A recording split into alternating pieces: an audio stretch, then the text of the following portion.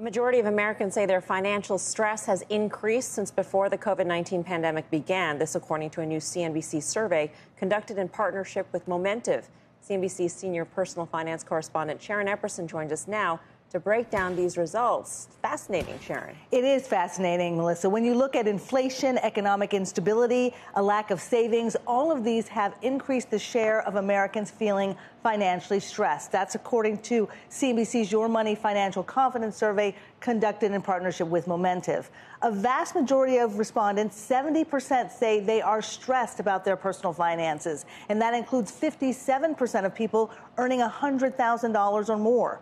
This survey of more than 4,000 adults in the United States was conducted during the last week of March. And overall, 58% say they're living paycheck to paycheck. That's also true for those making six figures. About 1/3 admits that's how they're living.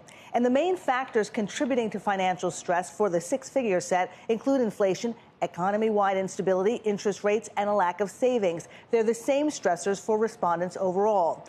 About 1/3 of high earners say they would need $1 million to really feel financially comfortable. So what would they do if they had a $10,000 windfall? Well, only 12% would invest all of that money in the stock market. About 1/4 would stash it in a high-yield savings account, and nearly 1/3 would diversify the money into stocks, bonds, and savings. So keeping at least some money safe seems to be a priority across the board, regardless of income, Melissa.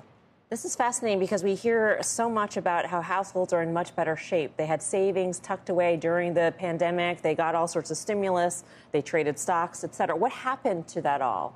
Well, I think people are really feeling stretched no matter how much money they have, and they want to keep their money safe. They are a little bit reticent about the banks, though. They're not as confident as you might think. The survey found that only about 13% are very confident in the U.S. banking system. And among those making $100,000 or more, the number's only slightly higher at 16%. Meanwhile, more than 1/3 or 37% of those making six figures are not confident about our banking system, compared to 44% of respondents overall. So while they want to protect their money, Melissa, they're not too confident right now in the banking system. Yeah, and the timing of the survey is interesting because it happened right after the little meltdown that we saw. Are there differences amongst genders when it comes to financial confidence among the high earners in particular? It's interesting looking at the group of women that were surveyed. More women are feeling financially stressed about their personal finances than men, according to the survey. 72% of women say that they're financially stressed, compared to 67% of men.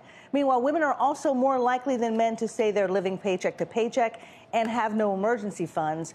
Women in this survey were also more likely than men to be the primary or the sole decision maker when it comes to household finances. Taking a look at women who are high earners, though, those numbers were interesting. When you looked at what women who said they would, if they had a $10,000 windfall, what they would do with it if they were making $100,000 or more, only 8% would put all of that money into the stock market. 26% said they just stashed it all in a high-yield savings account, and 30% would put in a combination of stocks, bonds, and savings. So for women, men, all of them are more likely to say that they want to have diversification than anything else. But savings is also key at this moment.